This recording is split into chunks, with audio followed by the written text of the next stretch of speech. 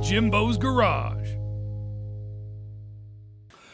Good afternoon, everyone, and welcome back to Jimbo's Garage. Well, today's video, we're going to be making a crawl space access cover. I'll insert a picture right here to give you a better idea of what it is we're going to be doing and a good look at the area. And it's going to be an all metal cover and frame. So let's get started on today's video. Today's video is sponsored by King Metals. They've got all your fabrication needs in one location. From hinges to hardware, balusters to metal decor, brass to aluminum, and a whole lot more. You name it, they've got it. Check them out today at kingmetals.com. Now let's get back to today's video. All right, so I'm starting out with just some simple layout on my welding table right here. I've been doing that a lot lately. It works well with the markers. If you got a small enough project, you can just lay your job out on the table. We're starting off with some 1-inch square tube. This is 0.63 wall thickness, pretty thin material. Originally, when I started this, I figured that I just need to have some lightweight material, something that's just going to be a cover that's just going to fit over the top of the opening right here. But, you know, as I'm building things, it just gets more and more heavy duty and out of control, and I just like building things super strong. In this case, this is kind of what happened with this project right here. All right, so I was able to make some of the cuts, but some of the cuts I just couldn't get done on the cutoff saw, so I'm over at my portaband right here. This is a long, narrow cut, and I had to have these two of them. I had a little bit of trouble with this one. Once I got going, it was okay, and that's how I made those cuts.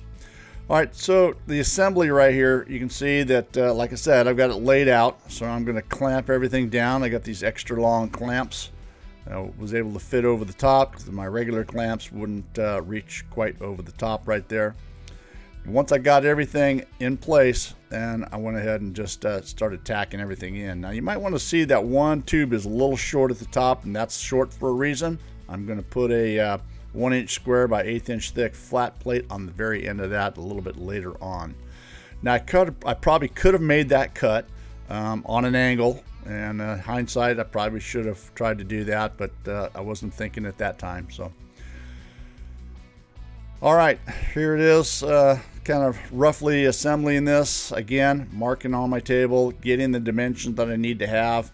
Now the idea with this is that the actual cover is going to have sides to it that are going to extend down on the pour in place concrete stem wall that's there now, and that's what's going to kind of hold it in place. You're going to extend down about 1.25 inches. And the customer did not want any handles on this. He wanted something nice and smooth, and so the plate, the sheet metal that's going on the top is actually going to extend past this about 1.25 inches on both sides, and he's going to utilize that as a lip to be able to, you know, remove the cover if he needs to. He just wanted a nice clean look. So here I am, starting to assemble everything here, and this is where, you know, things start to get crazy for me. I thought, well, I guess I better have a support across the very top right here. That's going to help support that. Well, I got to have one at the bottom too. That's what's going to have to keep it held in place. Well, while I'm at it, I may as well put one in the middle for some added support. You know, you just never know. Someone might stand on this thing by accident, and if that's the case, it'd probably just cave right in. So I just keep adding and adding and adding. Yeah, and another support on the top as well. This is part of my deal. I just keep thinking I got to be more and more heavy duty, more and more stronger. You know, more is better, big is better. You know, but that's not always the case. All right, then I got a piece of flat bar. This is going on the very bottom right here. This is, again, going to be sitting on that concrete stem wall. And then the front part of this sheet metal is going to protrude over the front edge of that as well, about 1.25 inches all the way around. That's what's going to kind of lock this whole thing into place. I'm just getting the dimensions right where it needs to be, and then I decided, I better add some support in the middle here. If someone goes to stand on this, you know, just those supports across here, it's pretty wide, wasn't going to be enough. So I thought, okay, I'll just put these supports in here. And again, remember, this outside edge is going to be sitting on top of a concrete stem wall. So by adding this, now if someone stands on this thing, size of me, about 250 pounds, it shouldn't be a problem at all. But you just never know. You know, welding these supports in like this, you can see it's going in no problem, except for the very last one, which is coming up right here. For some reason, I don't know, maybe my cut wasn't just right, and it stuck out just a little bit, so I needed to get a clamp. And of course, I grabbed a 12-inch clamp. Yep, too short. Another, which I thought was bigger than a 12, but it was 12. And of course, that spacing is 12 1/4. Well, here's a 24-inch clamp, finally. But it was just enough to pull it in, and I was able to get this tacked in place as well. And here I am starting to weld out some of this stuff right here. And I got to tell you, there are over 100 welds on this thing. It doesn't look like it, but there are, and it's going to be a process to get everything welded out. And here's that piece of flat plate that I was talking about that I'm adding on right here at the very end. I probably should have had that angle figured out and made that cut, but that's okay. This is going to work just fine. You're not going to see this by the time you know, that gets ground down. That's going to be up against the house, and the plate's going to be over the top of it anyway, so it won't be seen. So like I said, over 100 welds, and just when you think you've got them all, there's always some that you don't get. And this happened to me so many times on so many different projects. When you've got a lot of welds like this, you just think you have everything, and you can look over that whole project, say, yep, I got them all, and then there will be one that you didn't get. Then you'll get that one, you'll look over everything again, and there'll be another one that you didn't get. It just never fails. That's what happened here on this one. This one, I thought when I had everything, there was always a couple more that I had to get. Doesn't seem like it, but like I said, over 100 welds in this small little project. All right, with all the welding done, it's just a flap disc to kind of clean up some of those welds that are going to be sticking out where the sheet metal is going to be going. I want everything to sit nice and flat and nice and flush on the square tube right here. So I'm just cutting down those welds that are going to be in the way for that. All right, so here's the sheet metal we're going to be using. Now, an interesting little note right here. You can see how rusted this piece of metal is. And I had this on the side of my garage, and it hadn't been out there for very long. It's only been out there for a month or so, and typically it would never rust like that.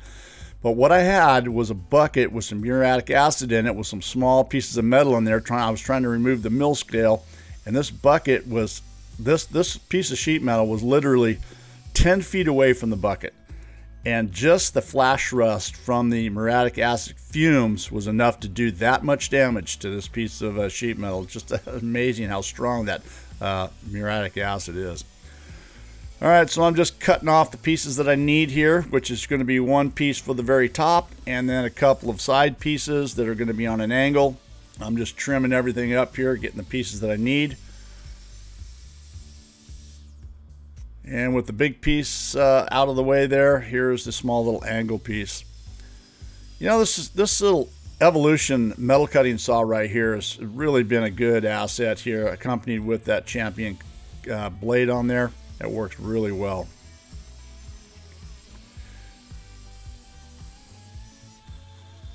And then just cutting things off and finishing it up. Over at the portaband. All right, check this little grinder out. Now I have a lot of grinders, and this is something new that I just saw and I just purchased. This was $65 at my local metal supply store. It's a Fournet, and it is adjustable speed, which is rare. You don't really see adjustable speed grinders that cheap for sure. So I saw this, I picked it up, and this is a perfect use for that right there. I've got a Scotch-Brite wheel on the very end here, and it just was enough to remove the rust.